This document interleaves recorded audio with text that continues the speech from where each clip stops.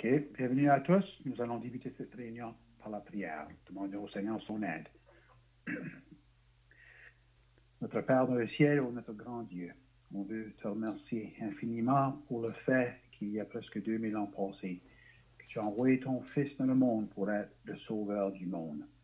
Et Père, quoique le temps a passé depuis ce jour merveilleux, nous pouvons nous réjouir du fait que la puissance même du salut n'a pas amoindri, car le Sauveur lui-même, qui est éternel, une puissance éternelle, et la valeur de sa croix et de son sang qu'a coulé là pour racheter le pauvre pécheur de tous ses péchés, c'est encore la même puissance aujourd'hui pour délivrer le pécheur.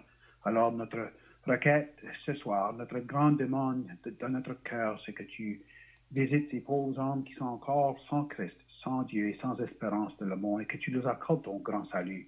Car après tout, c'est pour cette raison que ton Fils est venu dans ce monde, pour sauver les pécheurs. Alors on te demande ton aide même dans le témoignage, ainsi que la traduction, afin que tous puissent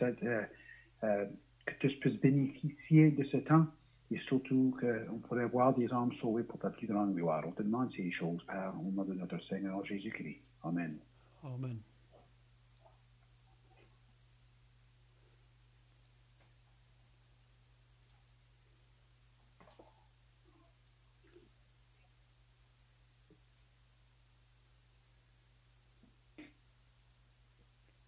Now the time to start then. Hello, brother. Hello, can you hear me okay? I hear you well, Jack. Now, the way we're going to do this is you're going to just give me the references, and I'll read them in French. Okay, John chapter 3, verse 31, and John chapter 3, verse 36. Okay.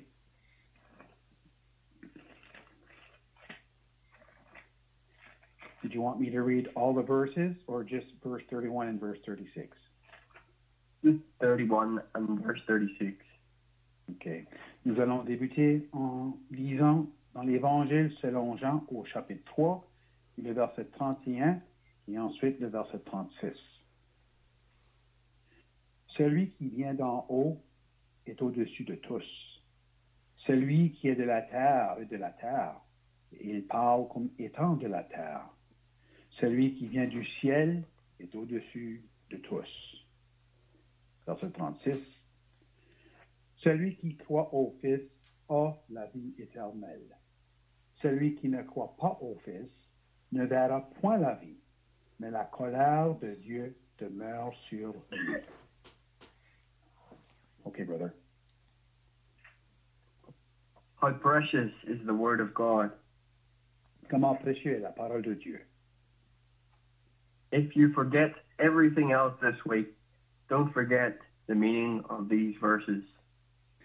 Si vous oubliez tout ce que vous allez faire pendant cette semaine, s'il vous plaît, n'oubliez pas qu'est-ce que ces versets disent. There is one that is above all. Il y en a un qui est au-dessus de tous. And there is salvation to be had. Et aussi, il y a un salut à acquérir, à avoir. For there is judgment to be faced. Et aussi, il y a un jugement dont nous allons faire face. Nothing more important than what is contained in the Word of God. Il ne trouve rien de plus important dans ce monde que ce qui est contenu dans la parole de Dieu. It's my exercise tonight to share with you how I came to know the Lord as my Savior. C'est mon exercice ce soir de partager avec vous ce que le Sauveur a fait pour moi quand il m'a sauvé. And do you know it was through the Word of God that I heard how I would be saved? Et est-ce que vous réalisez, vous savez, que c'est par la parole de Dieu que j'ai connu comment être sauvé? I had the privilege of hearing men standing and telling me all about God. J'ai eu le privilège pendant ma jeunesse d'entendre des hommes debout en prêchant l'Évangile, me parlant de mon besoin de connaître Dieu. These were men who knew the Lord themselves. Ceux-ci, c'étaient des hommes qu'eux-mêmes connaissaient le Seigneur pour eux-mêmes. These were men who knew my need. Des hommes qui connaissaient que moi aussi j'étais dans le besoin. And as they preached, my heart was convicted. Et comme qu'ils prêchaient l'Évangile, mon cœur était convaincu. So the Word of God is extremely precious to me. Alors la parole de Dieu est très précieuse à mon cœur. And likewise, the person of whom they speak, the Lord Jesus Christ, is precious to me. Et également, la personne dont la parole nous parle, la personne du Seigneur Jésus-Christ, est également précieuse à moi. Tonight, while I'm sharing my testimony, I wish to present to you the person of Christ. Alors ce soir, comme je vous présente mon témoignage, je désire également présenter la personne même du Sauveur, le Seigneur Jésus. And to leave you this question, do you know him? Et vous laissez cette question, est-ce que vous-même vous le connaissez? I was reminded about the reality of it this week. J'ai été rappelé de cette réalité même cette semaine. There are so many here in this land and across the world that don't know him. Il y a tellement de personnes, non seulement de ce pays, mais à travers du monde entier, qui ne connaissent pas le Sauveur. Or we can truthfully say that society doesn't know him. Et nous pouvons dire avec assurance que la société même ne le connaît pas. There's no fear of God in society today. Il n'y a point de crainte de Dieu dans la société en général aujourd'hui. But what about individuals? What about you and I? Do we know him? Mais quant à nous comme individus, est-ce que nous le connaissons? This week, I saw an example that burdened me greatly. Cette semaine, j'ai vu quelque chose, un exemple qui vraiment m'a touché le cœur profondément. I met a man who was in a state of despair.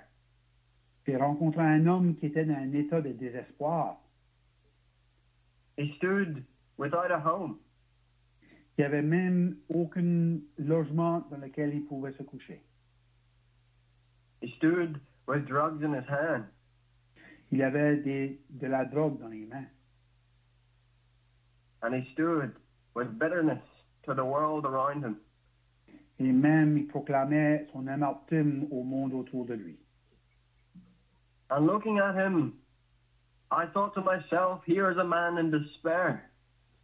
Comme je le percevais, je pouvais sans doute réaliser qu'il y avait un homme devant moi qui était dans un grand désespoir. If only he knew the Lord. Si seulement il connaissait le Seigneur.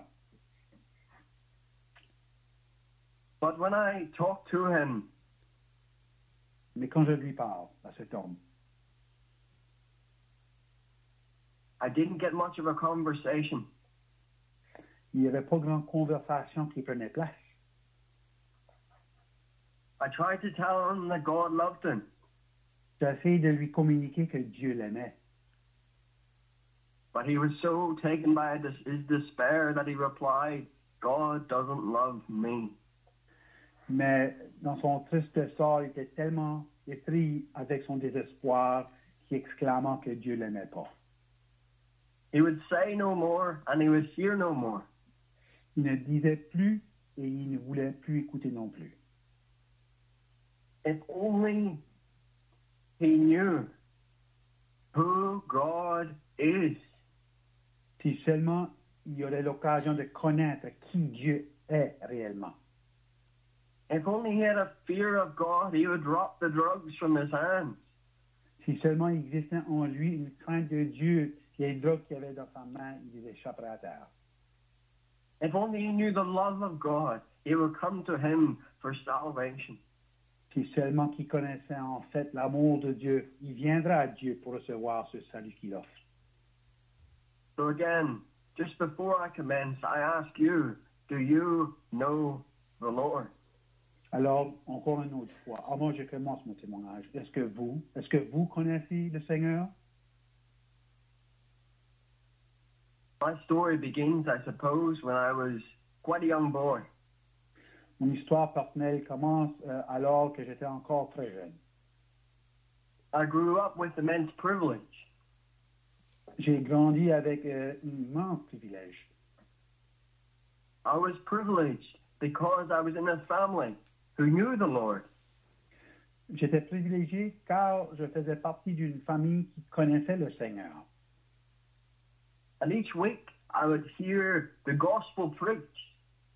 Et chaque semaine, je pouvais avoir le privilège d'entendre l'Évangile prêché. I would hear men upon the platform telling me about God. J'entendais des hommes sur cette plateforme qui prêchaient à propos du Seigneur. And I would hear from family members at home more about God. Et quand j'arrivais à la maison, j'entendais encore de la part des membres de ma propre famille encore plus à propos de Dieu.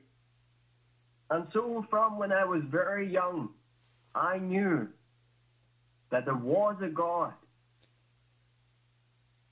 Alors, depuis ma toute jeunesse, je savais et je réalisais bien qu'il existait en fait vraiment un Dieu.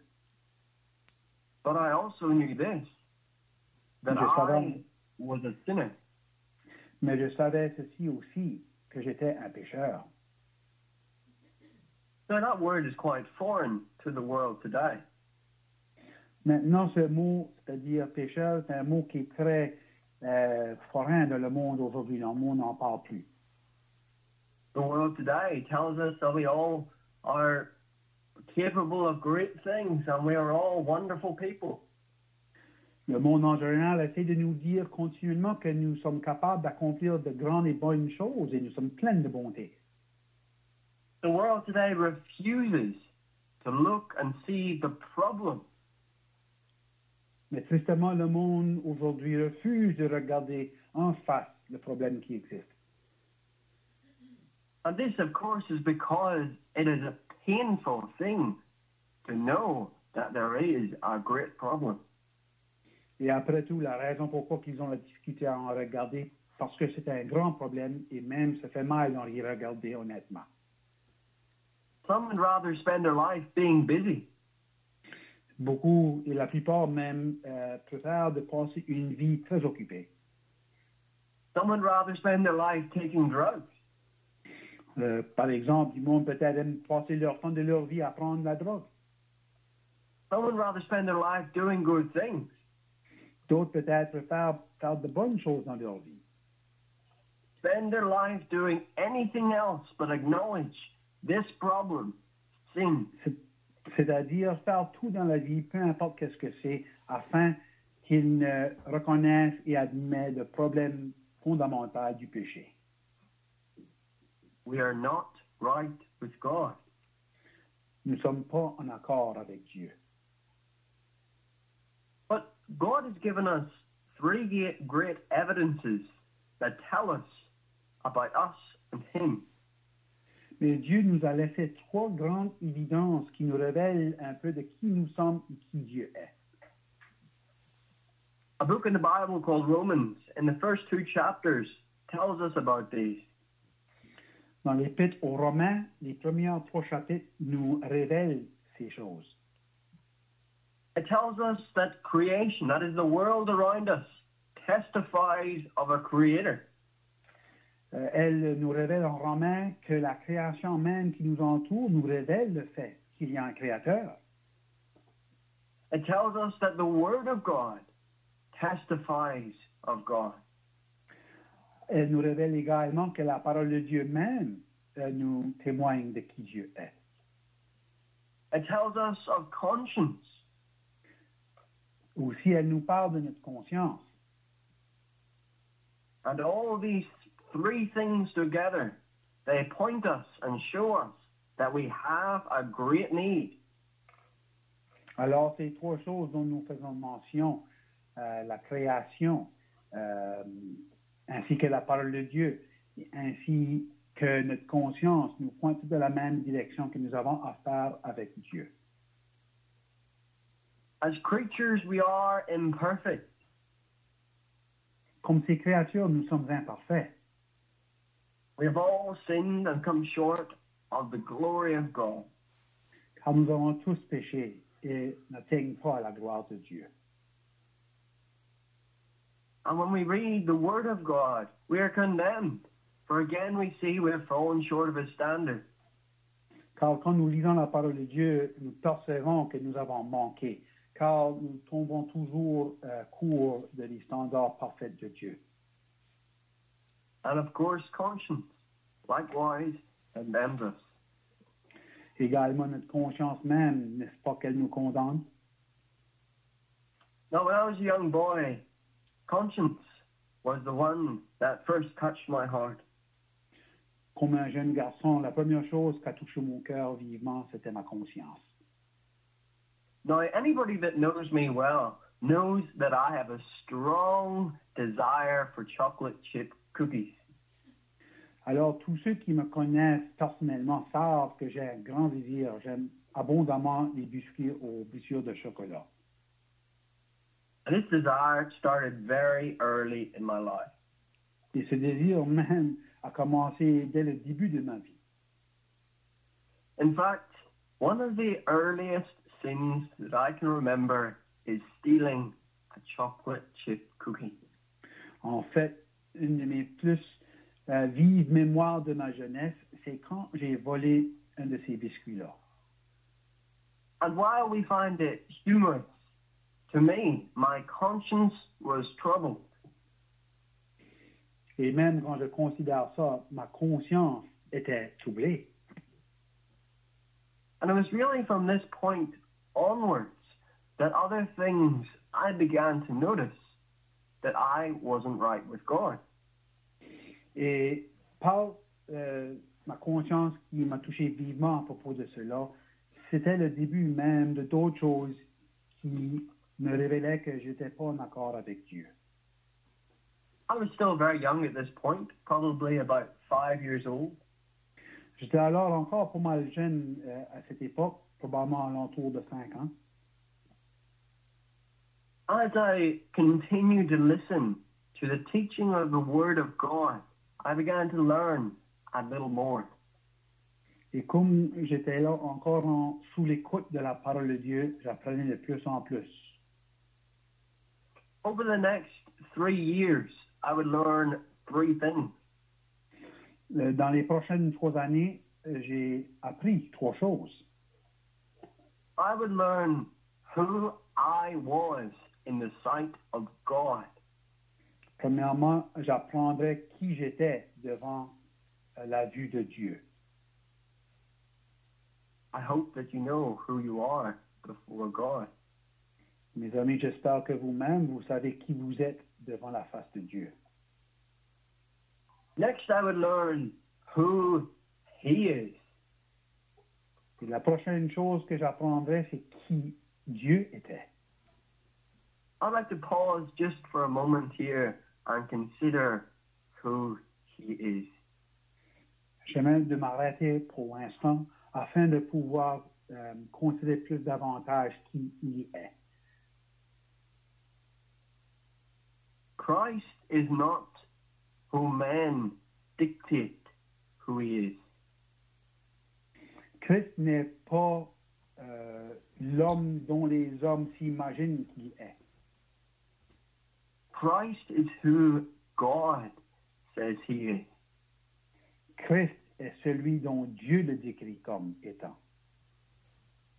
You see, there's a misunderstanding in modern society of who Christ is.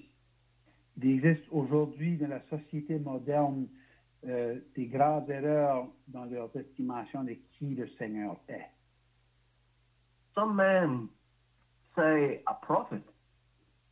Il y a des hommes qui peut-être le trouvent pour étant un prophète. Some men say an important historical figure. D'autres diront que c'est un personnage dans l'histoire très important. Others say a good man. Et d'autres admettront que c'était un homme qui était bon. But we have read here in John chapter 3, verse 31, who does God say that He is? Mais quand nous lisons dans l'Évangile selon Jean au chapitre 3, le verset 31, nous voyons que Dieu nous dit qui est son Fils. He that cometh from above is above all. Celui qui vient d'en haut est au-dessus de tous. He is the preeminent one. C'est celui qui appartient à la prééminence. He is the one that God calls the beloved Son. Il est celui dont Dieu s'exclame son fils bien-aimé. He bears the title Messiah. Et même il a ce titre de celui qui est le Messie. He bears the title Prince of Peace. Et même comme titre encore, il est le prince de la paix. He bears the title Alpha, the beginning, Omega, the end. Il est aussi celui qu'on considère comme le commencement et la fin, l'alpha et l'oméga. So you see, slightly more than society says. Alors nous voyons par ces exemples qu'il est beaucoup plus que ce que la société l'estime à être. But when I was young, there was one special thing which I must learn about him. Mais alors que j'étais encore tout jeune, il y avait certainement une chose à propos de lui qui était nécessaire dont j'apprenne de lui. And that is the title whereby he is most commonly called Jesus. Et cela c'était par le titre dont il est connu par la plupart aujourd'hui, c'est celle de Jésus. A title which really means Savior. Et même ce nom indique et témoigne qu'il est le Sauveur. So, when we consider what I learned, I first learned who I was. I am a sinner. Alors, en retournant et en considérant qui j'étais un pécheur. C'est ça que j'ai appris. Then I learned who he is. He is a Savior. Et ensuite, j'ai appris qui lui était. Il est un sauveur, le sauveur. But then there was a third thing which I must learn. Et maintenant, il y avait une troisième chose dont j'avais encore besoin d'apprendre. And I suppose it maybe took another year until I was about 9, until I learned this. Et j'estime que encore une autre année a dû passer avant que je comprenne cette chose à l'âge de 9 ans. What does it mean to me? Qu'est-ce qu'il veut dire pour moi? What does he mean to you this evening? Que pensez-vous de lui ce soir? I want to tell you about the first words of Christ as he stepped into this scene of time. Que j'aimerais de partager avec vous les premières paroles dont le Seigneur Jésus-Christ lui-même a dit quand il a rentré dans cette scène terrestre. As he preached in his first message, he said, "Repent, for the kingdom of heaven is at hand." Quand il a commencé son ministère et ainsi de prêcher, son premier message était « Repentez-vous et croyez à la bonne nouvelle ». And this is something that is extremely important that we echo forward here tonight. Repent. Et cela, c'est encore très important dans les temps d'aujourd'hui et dont nous avons besoin de répéter, c'est celle de besoin de se repentir. God looks upon the problem of sin, and he looks upon us as people, and he says, repent. Dieu, enfin, regarde à nous comme pécheurs et son message pour nous, c'est nous avons besoin de repentir. What a weighty command to bring as he steps forth in public teaching. N'est-ce pas une parole qui porte beaucoup de pesanteur alors qu'il commençait au tout début de son ministère de repentir? Are you affected by that tonight? Do you understand that's for you? Est-ce que vous êtes affecté par ce que je viens de partager avec vous? Est-ce que c'est pour vous, ça? The Bible says the fear of the Lord is the beginning of wisdom. Après tout, la parole de Dieu nous affirme que le commencement de la sagesse est la crainte de Dieu. Oh, if only the men knew what they face for eternity and who they face. for eternity. Oh, si seulement les hommes pouvaient réaliser qu'est-ce que c'est qu'ils vont faire face à l'autre côté de l'éternité et même qui ils vont faire face à. As we realize that we still have this problem of sin and we have not yet repented, surely we must tremble. Comme nous pensons à notre grand problème et le fait que nous n'avons pas encore repenti, sûrement ça devait nous faire trembler. But you know, the wicked heart of man and arrogance doesn't seem to worry. Mais tristement, le cœur méchant de l'homme, dans toute son arrogance, ne veut pas admettre cela. But I want tonight to reassure you of the relevance of this word to you today. Mais je veux prendre cette occasion ce soir pour vous rappeler l'importance de cette parole et comment c'est relevant pour vous même aujourd'hui. There is eternal consequence for your choice in time today. Il y a des conséquences éternelles dont vous avez à décider ici dans cette période de temps. But up to this point, I have told you of the severity of judgment. Maintenant, jusqu'alors, j'ai démontré la sévérité, comment sévère qu'est le jugement de Dieu. I told you of the standard of God's righteousness. Et aussi, je vous ai partagé le standard de la justice même de Dieu. I have told you of your standing as a sinner before his holy presence. Et aussi, je vous ai décrit clairement où vous vous tenez devant tout cela. But I wish you to know, God loves you. Mais je désire que vous connaissiez enfin que Dieu vous aime. So when I was a young boy, I trembled at the thought of meeting God in my sins. Alors que j'étais encore juste un jeune garçon, je tremblais même à cette réalité qu'un jour j'allais rencontrer Dieu dans mes péchés. But I heard and saw men with tears dripping from their face, telling of the love of God towards sinners. J'ai eu le privilège de voir des hommes comme qui rencontraient le message de l'Évangile avec même des larmes dans les yeux en parlant de l'amour de Dieu. Despite who I am, with all my sin, God desires that I would be saved.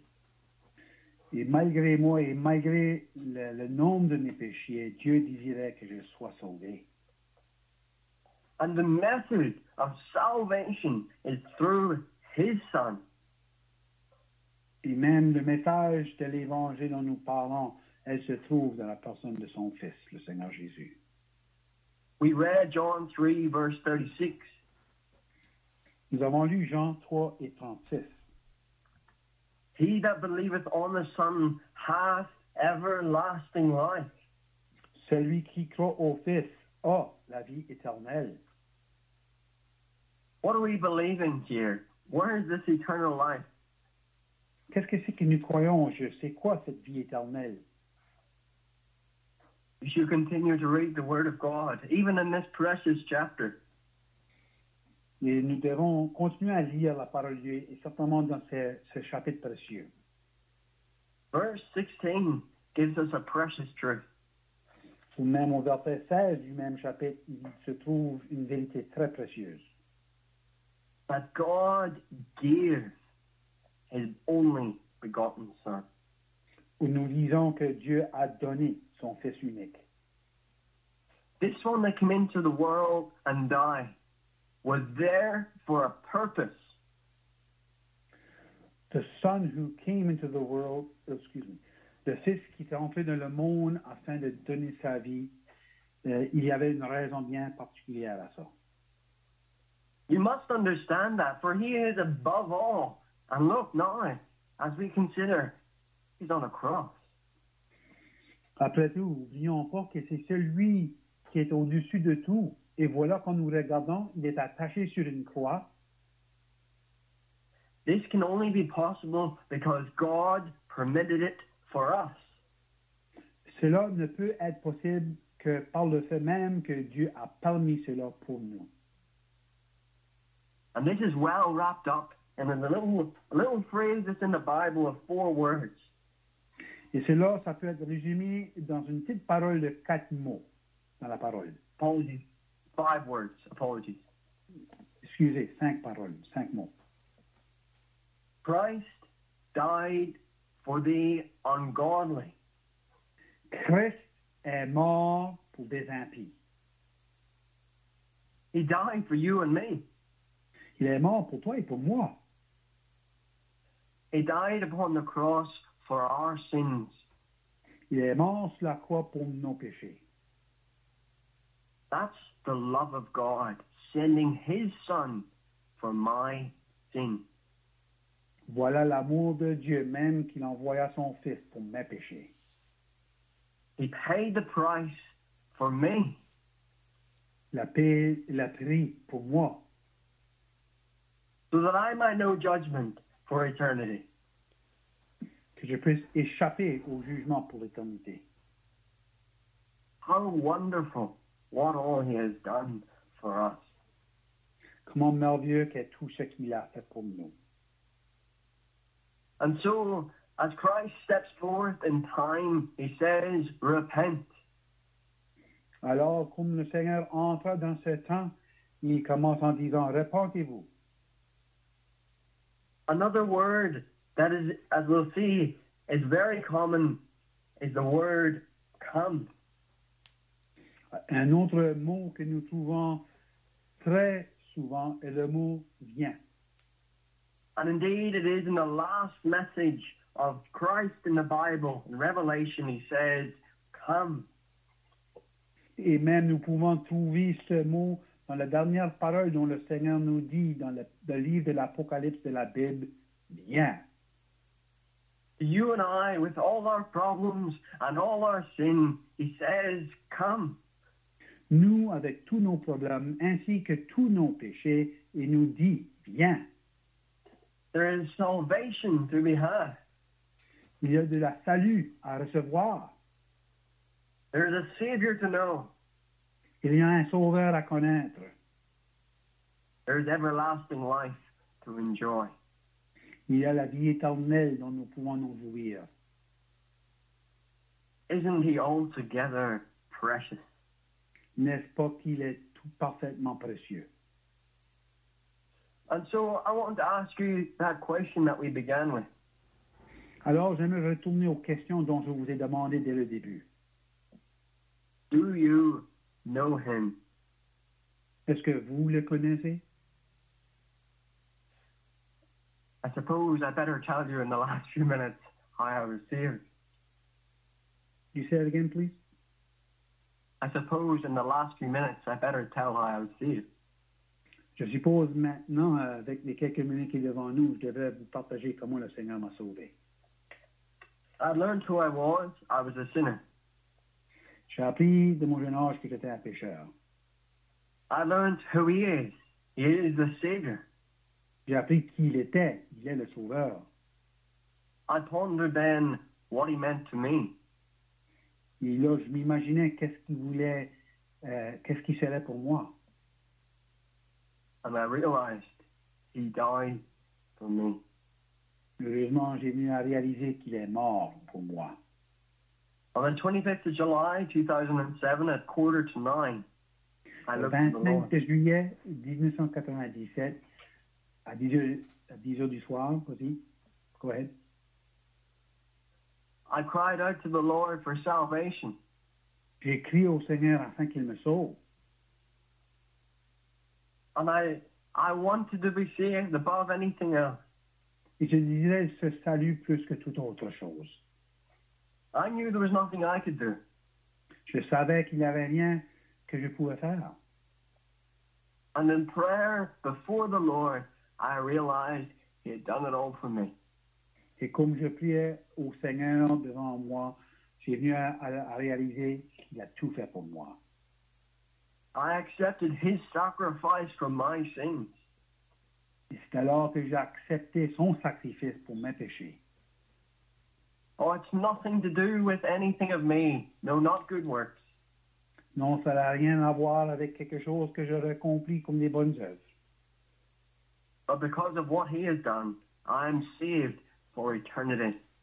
Mais au contraire, c'est plutôt qu'est-ce que lui a accompli. Et c'est par ce fait même que je suis sauvé pour l'éternité. I believed in him. J'ai cru en lui. But as we repart, I would like to read the remainder of verse 36. Mais comme nous sommes prêts à terminer, j'aimerais de relire la fin du verset 36. Here we see the consequence of disbelief. Et voilà maintenant, nous sommes mis devant les conséquences de ne pas croire. He that believeth not the Son shall not see life, but the wrath of God abideth on him. Celui qui ne croit pas au Fils ne verra point la vie, mais la colère de Dieu demeure sur lui. Repent, Repentez-vous, believe, croyez and receive. et recevez. Simple words. Apply them to your heart. Des paroles qui sont très simples. S'il vous plaît, appliquez ces paroles à votre propre cœur. Thank you very much for listening. On vous remercie de tout notre cœur pour écouter ce message. And please, if you do have any questions, don't hesitate to call Leon. Et si que vous avez des questions à rapport de ce que nous venons de discuter, s'il vous plaît, n'hésitez pas de venir en contact avec Léon. May you know him as your Savior. Thank you. Et que vous puissiez connaître le Seigneur Jésus comme votre Sauveur. On vous remercie. Merci beaucoup pour le témoignage. C'était très réjouissant d'écouter ce que notre frère vient de partager avec nous. Et chacun de nous, les chrétiens, nous pouvons également, avec une grande joie de notre cœur, y retourner un temps en arrière dans notre vie personnelle où nous aussi, nous avons venu à connaître le Seigneur Jésus comme notre Sauveur. Gloire à Dieu. Alors, nous allons terminer. Vas-y, Léon. Nous allons terminer dans la prière et je pense que nous allons chanter un petit cantique par la suite. Alors, prions. Notre Dieu, on veut encore te remercier pour la personne même de ton Fils, notre Seigneur Jésus-Christ. Oui, c'est grand, les ténèbres dans lesquelles nous étions avant de connaître ton Fils. Et même plusieurs d'entre nous, nous pensions que nous le connaissions. Mais la parole de Dieu nous a révélé qu'en fait, nous n'avons jamais eu ce temps. Nous avons venu à le connaître personnellement. Nous te réjouissons que le Sauveur qui nous appelait de venir à lui nous a pas mis de côté, mais il nous a reçus les bras grands ouverts, dont les mains étaient percées par ses clous cruels il y a 2000 ans.